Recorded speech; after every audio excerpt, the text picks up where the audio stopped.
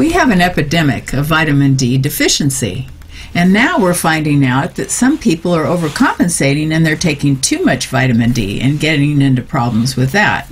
Now remember the story of the three bears, Goldilocks and the three bears, and she tried the Papa Bear's porridge and it was too hot, and the Mama Bear's porridge was too cold, and the Baby Bear's was just right. Well, that's what we need with vitamin D when we take a dosage. We need the amount that's just right. So, what is just right? Oh, that's so good, Vicki. That's such a simple way to understand it. That's a beautiful story.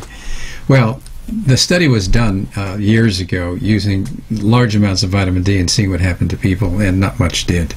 And they didn't really look at all-cause mortality. They just looked to see how people did for a period of weeks to months. And taking doses of even 40 or 50,000 units a day for a few weeks didn't seem to be a problem. Now we're comparing that to like 400 that's in a glass of milk? It might be something, well, not quite that much, but yes. So 400, and now we're talking 40,000. 40,000, so it's a lot of vitamin D to be taking.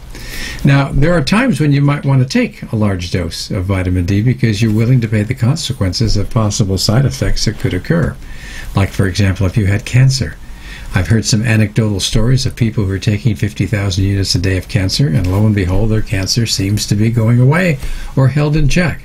Whether that's a coincidence or if there's an association isn't really known.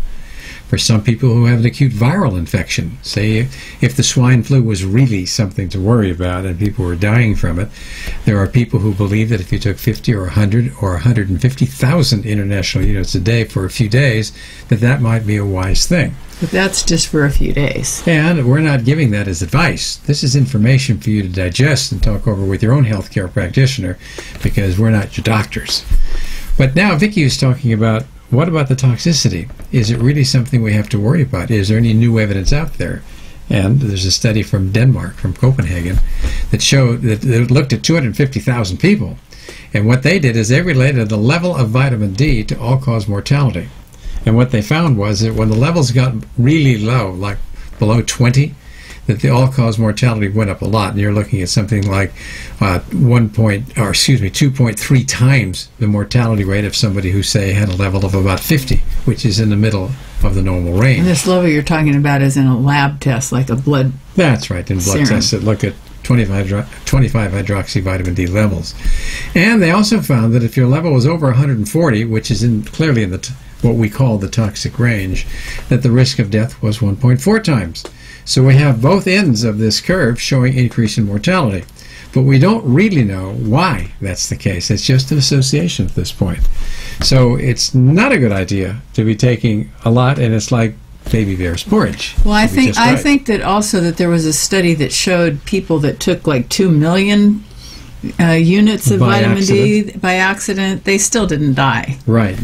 Obviously, it's a problem. And one of the issues you get into with this is that if you're taking huge doses of vitamin D and you're also taking calcium, your calcium is going to be absorbed from the gut at a rate that's frightening. And then what happens is, instead of the calcium going where you want to, which is in the bones or the right places in the body, it's going to go into the soft tissues, like the arteries that supply the brain, the kidney, and the heart. Calcifications. Exactly. So leading to heart attacks, strokes, and kidney insufficiency. So if you're going to be taking large doses of vitamin D, it's not a good idea to be taking very much in the way of calcium. Well, also, taking too much vitamin D, can't you get calcification in other places too, like the kidney and the brain, besides the heart? And where else? Any place else? Any place there's a soft tissue and lungs, there's a blood I vessel. guess. Yeah. Any place. So you don't want to be taking large doses of vitamin D for a long period of time. Anytime, I'm an orthomolecular doctor, which means I work a lot with cell biochemistry, and I use nutrients and vitamins and minerals and supplements rather than using drugs when I can. But I don't believe in taking huge doses of anything. I don't think that large doses of any vitamins or minerals or supplements are a good idea unless there's a special reason. And then you have to be willing to take the risk of what that will potentially offer you compared to the benefits that you might be able to reap by taking that risk. And also, getting out in the sun is really the best way to get your vitamin D, and you can't get too much vitamin D from being out in the sun. I mean, you could get burned. Well, your body knows how to regulate that. And that's the key, and that's the part that's always missing. So when people come to me and they want to know what kinds of vitamins and minerals and nutrients they should be, or supplements they should be taking, and they fill my desk, okay, with this one and that one because they do all these things, I just start going, oi, my gosh, how are we going to solve this problem? Because they don't have it right. It's much like Vicki said, it's like baby bear's porridge, just the right amount, and Mother Nature will guide you if you just get a little sunlight.